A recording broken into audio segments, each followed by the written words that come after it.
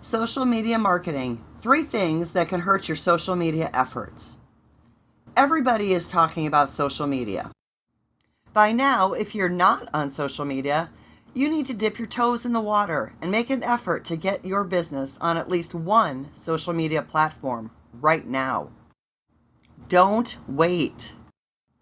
If you're looking for a starting point, Facebook is a great social media channel for almost any business to start with. As you're planning your social media strategy and begin making posts, tweets, and uploading interesting images and videos, there are a lot of things to watch out for. Here are 3 important things to watch out for. These seemingly harmless things could do damage to your social media marketing efforts and your business's reputation. Number 1, don't pay for social media likes and followers. There are some sketchy services out there where you can pay to get more likes and followers on your social media pages. These likes and followers are typically set up from fake social media accounts specifically created for this purpose. In fact, Facebook literally has millions of these fake accounts in their system. These paid-for fans are not doing your business a bit of good. It's far better to have fewer real people engaging with you than to have a bunch of nameless, faceless, fake followers that don't engage with your business. Think about it. Do you want to show off a high number of followers or likes? Or would you rather show off the legitimate people and fans who are on your social media platforms and pages actively interacting with you? I'd rather the latter. Number 2, posting way too much content about your company and your brand. You've heard of the good old 80-20 rule, right? That same rule applies on social media. The social media 80-20 rule states that 20% of your business's social media posts should be directly about your business, like advertising, marketing, and product promotion.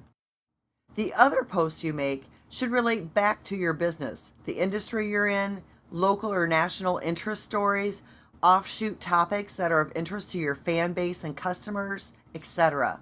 Direct business promotions should be kept to a minimum.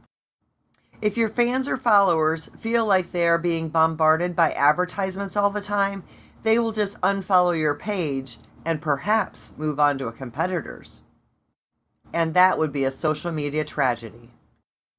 Number 3, pay attention to your hashtags.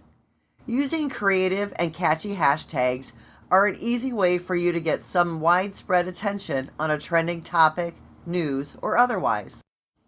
When it comes to hashtags, you want to make sure that the hashtag you're using actually makes sense for the post and for your brand.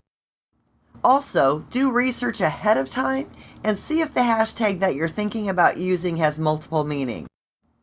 As an example of a hashtag mishap, in 2014, DiGiorno, the famous frozen pizza company, sent out a marketing tweet with the hashtag #WhyIStayed.